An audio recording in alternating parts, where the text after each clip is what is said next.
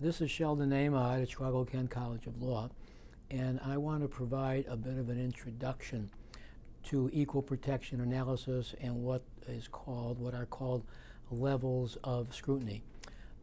When government classifies on the basis of different considerations, basis of activities, basis of business, basis of groups that people belong to, we are in an equal protection world.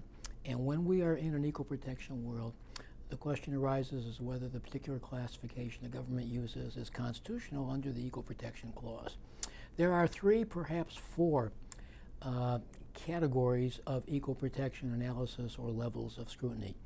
The first is what we would call strict scrutiny, which applies to so-called suspect classifications.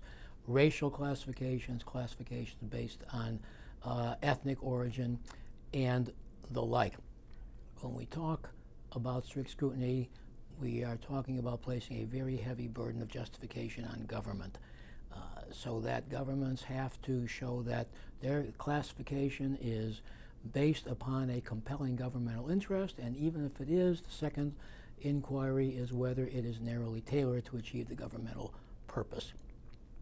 That's strict scrutiny, the highest level of scrutiny in the equal protection world. The second level is something below that called, not surprisingly, intermediate level scrutiny, and that applies to sex-based classifications, whether directed at women or at men. Here, there is still a fairly heavy burden of justification on government, but it's less than that under strict scrutiny.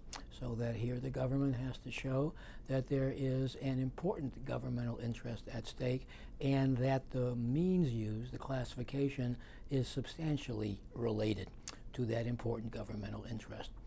The third category of equal protection analysis is what's called rational basis review. Whenever there is no good reason to view a classification with any kind of suspicion, as for example with strict scrutiny or with intermediate level scrutiny, we use rational basis review. Very deferential indeed, typically applies in situations involving business matters, economic regulation, and the like.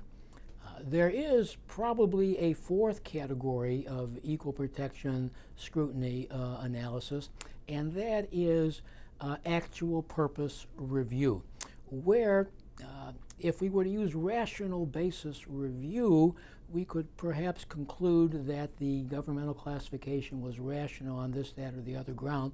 But when we inquire into what is really going on, what the actual purpose is, if it turns out that the actual purpose is to single out for disadvantageous treatment a particular group of people because of who they are, that would violate the Equal Protection Clause under actual purpose review.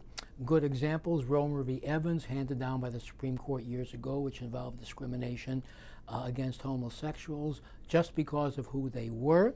And similarly, the case that is currently one of the two same-sex marriage cases currently before the Supreme Court, the Perry case, in which the Ninth Circuit used actual purpose review based upon Romer.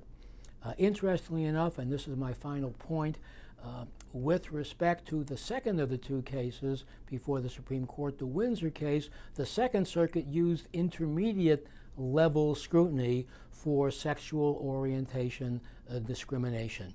And that is something that the Supreme Court has not yet done, and we'll see whether it does it in either or both of these cases.